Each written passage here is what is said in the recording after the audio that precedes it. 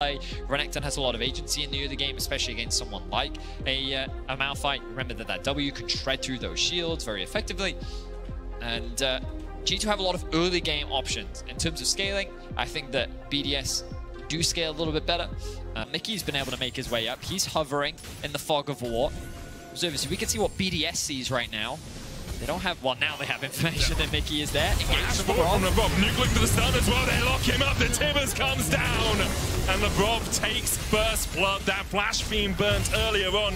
Wouldn't be surprised if he just runs there immediately. The wave can be shoved in pretty quickly. Camps no flash. Nuke has one. Flashes forward. There's the Timbers knockup coming out as well with the tidal wave. Trying to answer back in Camps. Knocks Sheo back into his team. Camps will fall to LeBron. Sheo low down to 200 HP, but he's dashing, he's dodging, he's weaving his way away. And Nicky flashes forward. A bloodthirsty Nami is something we love to see. To his advance forward as well. LeBron gets the knockup into Yike. Nuke with a stopwatch, but not really too much mana. And Nicky's looking for two. It's a double for each. The triple for Mickey. It's a fishy fish. Kill on Nami. Crowny.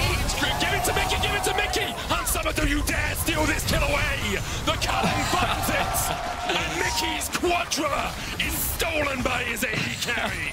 Hansama with a great culling is able to convert that into a kill. And G2 will find 4 flash. Had enough of this. It's sashimi for dinner. BDS, they're trying to punish the flashless Caps. Broken Blade has now found Crowny. No sums. No sums, no ultimate, nowhere to go for Crowny. Cold where he stands by Bron. LeBron has 3 kills as well, but he's building Shurelians, which does give you move speed, does give you a little bit, but doesn't give you as much damage as that Mandate can do. Flash forward from LeBron, though, as immediately as I talk about him, he shows just why power on Rakan can be so impactful. Another kill goes down as Hunt lane. Adam looking for a bit of a flank. G2 starts to disengage. Sheo going forward, lands the stun onto Broken Blade. Adam chunked away by Caps. Broken Blade in the pit. Caps.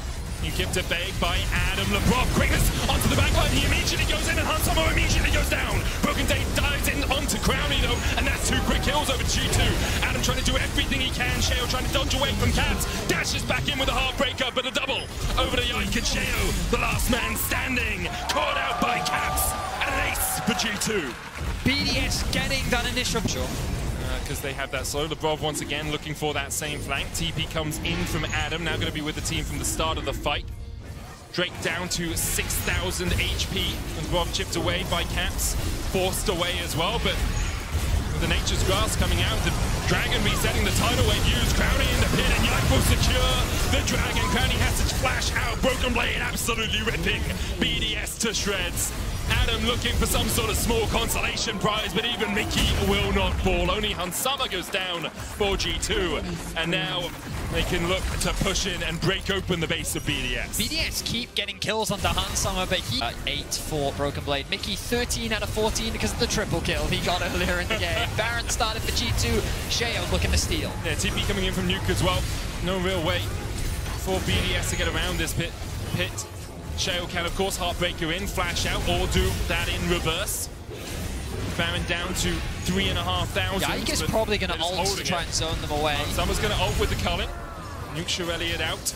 Still 3,000 HP on this. The Sapling's doing quite a lot of work. Broken Blade can dash across the pit. Caps coming in. And Nuke forced away. No TP on him, remember. There's the ult. Nature's Grasp. Unstoppable force goes in. The root, the Heartbreaker. But Broken Blade secures the Baron in the midst of it all. Sheo forced away. The chase forward from Hansama and Caps. And you have to feel this is the icing on the cake for G2. Sheo's going to try and dodge away and does manage to escape as G2 realize about it. 1,000 bonus damage. An extra 1,000 damage. And it's 2,268 for the Nami. I mean, that's pretty impactful. You do have a lot of CC in your kit and slows as the Maokai stun's going to land here onto Broken Blade. He turns back onto Adam and he absolutely melts. All that extra magic damage coming to the fore for G2. Hansama dashing over the root, lands on 3. And BDS are routed in their base. A stun as well connects on Crowny. And only Sheo can stand and watch as G2 wipe away the 3rd inhibitor. Yike on the front line. And he zaps some magic, pops a stopwatch, it's okay. As G2 start off with winning waves here in summer.